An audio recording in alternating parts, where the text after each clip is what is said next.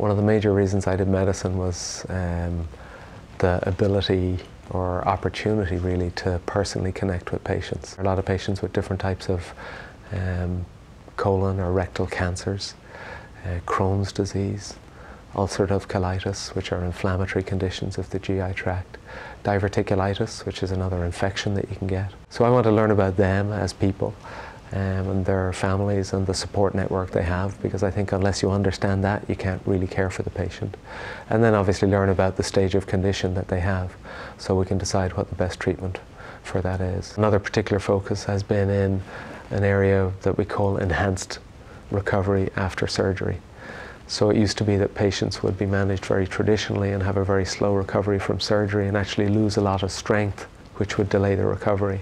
And now we're finding with a lot of research that if we get patients moving more quickly, eating more quickly, off strong pain medicines more quickly, we can help them get better more quickly.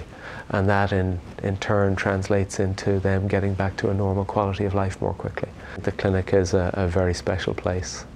I think and its growth over the last decade or two just shows that it has an almost unique ability to bring a collection of specialists together in one place. And so I think when you combine the specialists here and the emphasis of the whole organization and enterprise on putting patients first, it makes it a very unique place to come as a patient.